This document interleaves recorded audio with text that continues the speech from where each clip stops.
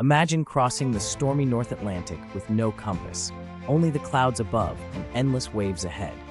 Yet, Viking explorers managed to reach distant shores centuries before advanced navigation tools existed.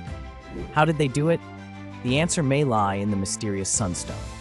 According to ancient Norse sagas, these legendary mariners used a special crystal to locate the sun, even on overcast days or in twilight. For years, many dismissed this as mere legend, but modern scientists have uncovered fascinating clues supporting its existence. In recent experiments, Iceland's spar, a transparent calcite crystal, proved capable of polarizing light, revealing the sun's hidden direction through thick clouds or fog. By carefully rotating the crystal and observing subtle changes in the sky's brightness and color, navigators could pinpoint the sun's position with surprising accuracy. Archaeologists have even discovered a calcite crystal on a 16th century shipwreck, suggesting that this navigational technique endured long after the Viking Age.